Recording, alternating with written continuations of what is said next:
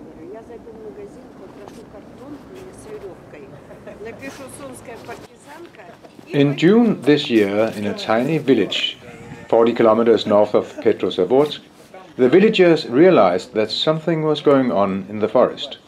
It turned out that a company had started cutting trees for a road into the forest to get raw materials in the ground for construction. Ever since, volunteers have stayed in a camp to alarm authorities if the work continues.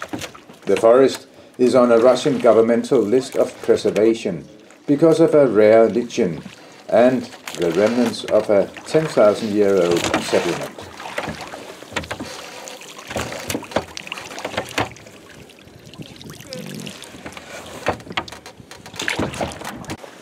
Ладно.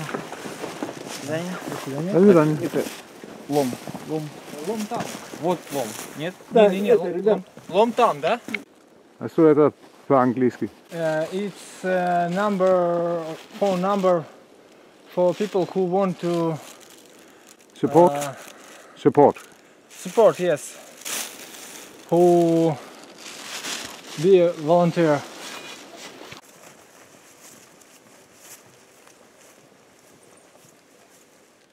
But you say in the summer some from the village saw that they cut the trees. Yes, and he back to village for help, and for 1 hour when he run for village for help, this line was cutting first. It's But for 1 hour. but that's all the damage so far. Yes. There's been 2 court rulings. Now the villagers and the volunteers await an appeal at the High Court in Moscow.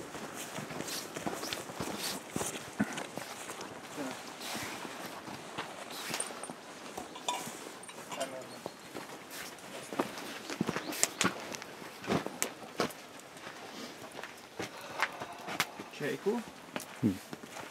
Ти? Пожалуйста. А? Пожалуйста. Чайку? Чай? Чай.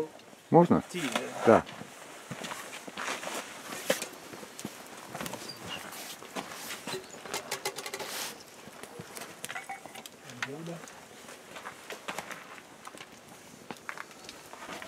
Есть там вода вообще? Да. Замерзла. Замерзла.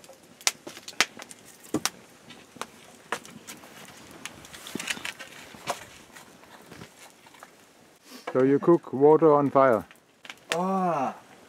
Это полностью ледяная, полностью замерзла. Ничего себе. This is the rare lichen that is on the Russian state preservation list. And that, and that.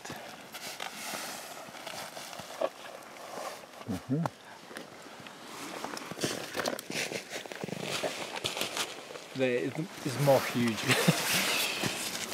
During the summer, there were more people at the camp, but even during the winter, the volunteers and the villagers try to have at least 2 persons during day and night to protect the forest.